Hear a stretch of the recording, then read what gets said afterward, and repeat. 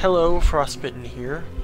I wanted to get back into playing Warcraft 2 as well as doing some audio commentaries, videos of me playing, shoutcasts of tournament games or whatever. But I noticed when I was looking at my channel that there was no, well, my channel and other people's Warcraft 2 channels, is that there's no decent how to get started video for Warcraft 2. Like how to get the game, how to install it, how to set your computer up to run it. So I wanted to make that video for you guys, and this is for the people who played a long time ago and were interested in getting back in, as well as for new players, people who have never seen the game before. So there are a few steps that we have to go through. So I'd like to go through those one by one with you. I'll put an entire list of steps that I go through in this video down below. Hopefully I remember to add timestamps and stuff in there as well. So without further ado, let's go ahead and look at this. So first you'll need to download the client, and this is done through this website, server.war2.ru, link down below in the description. If you go to this page, you will get well, you will see this, and then you will go to downloads.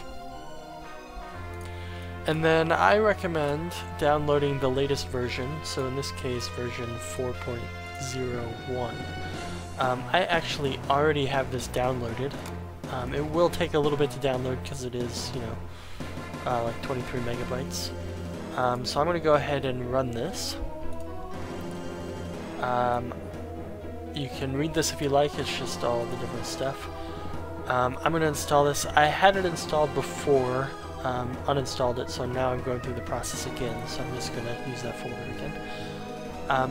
And as you go through the installation process, you will come to this screen, the Select Components screen. Couple things I wanted to point out on the screen. One is the rewrite gateways. So if you are a StarCraft Brood War player and still actively connect to Battle.net East or West or whatever, this setting will modify the gateways that StarCraft Brood War will look at. So when you log back into StarCraft Brood War and try to connect to Battle.net, it won't be the initial option for you. You'll have to change it. And I'll show you that when we get into the Warcraft 2 client. But with this checked, it will add the current server that we are using in our community to play, so it's easy for you to hop on and start playing. The other thing I wanted to point out is this black to pink patch. You can turn this on if you like. Some people consider it kind of like hacking the game, but mostly what it does is it converts the player who is the black character into a pink character, so it's easier to see them on the mini-map. So that's all that does. I'm going to go ahead and turn it on. Yeah, not being able to see the little black dots and stuff can be a bit annoying. So I'm going to go ahead and turn that on. I'm going to go ahead and create that and create a desktop icon, and I'll install this. So it should install pretty fast. It's not that complicated of a program. And then we'll go ahead and finish.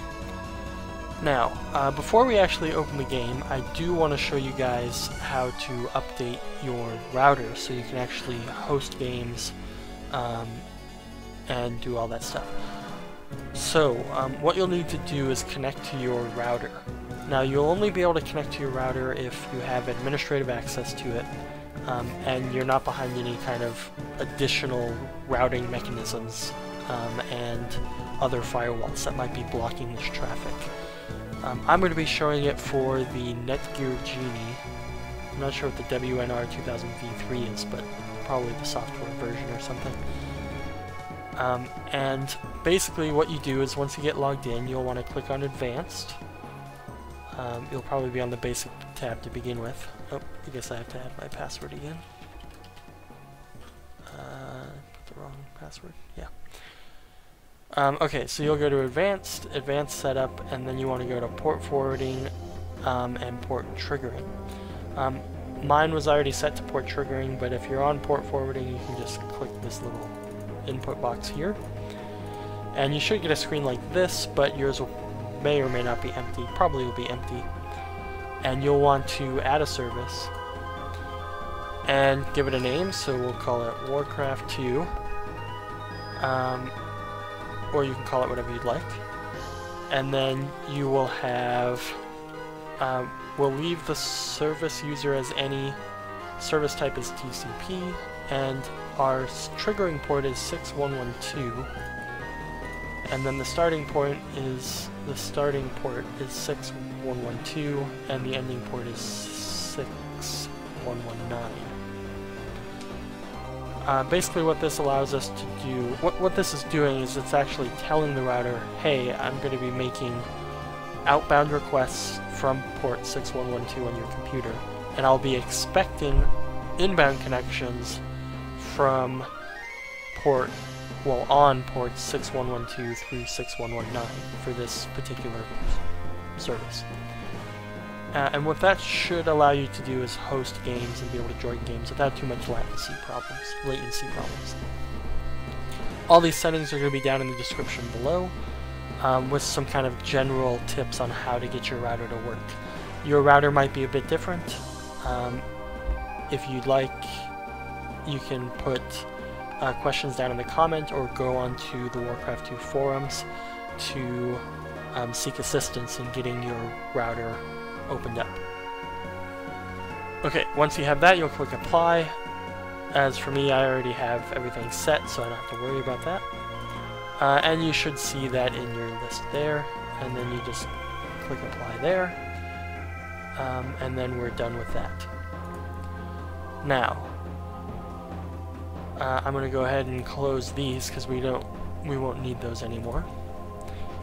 Now, in Warcraft 2, there are some kind of bug type issues with the colors and various other things.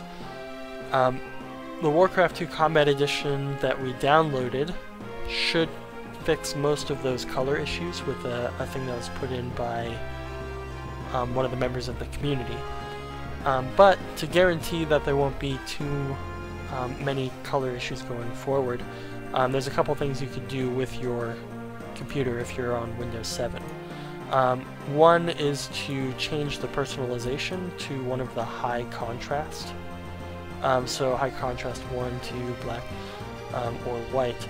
I usually choose high contrast black, and that is helpful. I'm not exactly sure what it does. I think it fixes the various Windows Explorer, what are they called? Well, the Windows Explorer widgets that are used by the program, because the program doesn't know how to render the complicated ones that come with the arrow styling that Windows 7 has. So the other thing that you can do is you can turn on the screen resolution and just leave that up. Don't close it, don't change any settings, just leave that up and you'll... I'm not sure exactly what this does, but it seems to help resolve a lot of color issues. So with all that stuff set, I'm going to go ahead and try to run the game. I don't know how this is going to affect my screen capture. In fact, I think I need to switch my screen to a different layout. So let me try that really quick.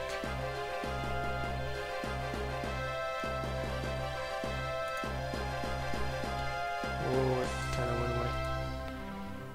Okay, there we go. So, so I've switched my screen a little bit. You can see I'm still on the desktop. And now I'm going to try to run Warcraft 2. So all I did was double click the icon.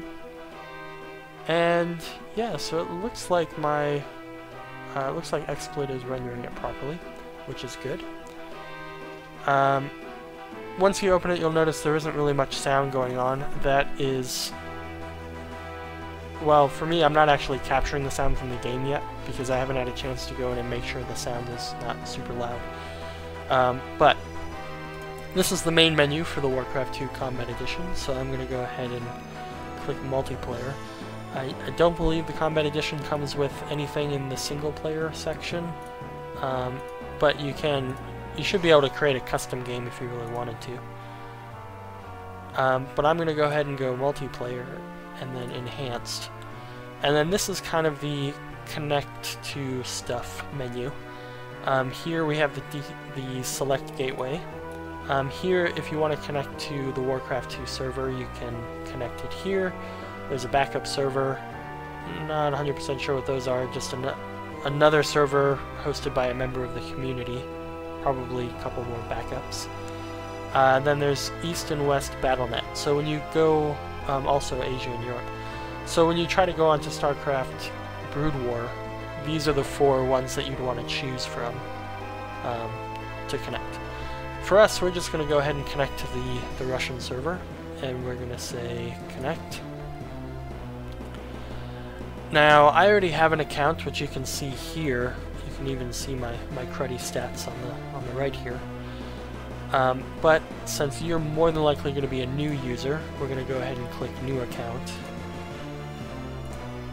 Agree to the terms of service, and here you would enter in whatever you want your account name to be. Let's see, what should I be called? We'll say Awesome Newbie or something. There aren't too many restrictions on your account name. I think you can put just about any special character in here that you want. Maybe not percent, it looks like. But you can do just about anything with your account name. I like to keep mine just kind of simple, but yeah. So then you enter in your passwords, and then you would click OK. And I believe it directly logs you in. You won't have to log in again after that. But for me, I already have an account, so I'm going to log in with that. And the first place you'll land is on this, and this is kind of the main chat window. You'll be in a War2 BattleNet chat room, and these are some people that are logged in. And that's pretty much all you have to do to get into the game. To actually start playing a game, you could find a game in this join window. You could create your own game here, or you can just start chatting with people and try to find a game that way. So I'm going to say, hey guys, and that is just about it. So hopefully you guys found this little tutorial helpful, and you'll be able to get into the game and start playing. I only have a Windows 7 machine right now, so I can't create a tutorial for Mac and Windows 8. But if you visit this forum.war2.ru, you'll be able to get help getting your computer set up to run Warcraft 2 on whatever operating system you have.